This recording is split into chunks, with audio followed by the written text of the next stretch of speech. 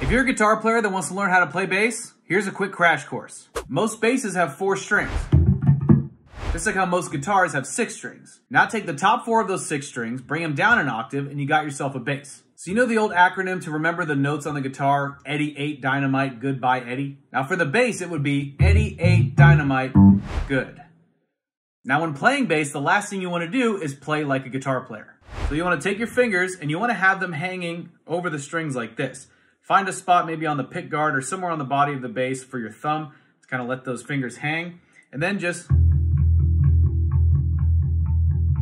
pick the strings with your fingers, your first 2 fingers, and alternate them. If you play it this way, you'll pass off as being a real bass man.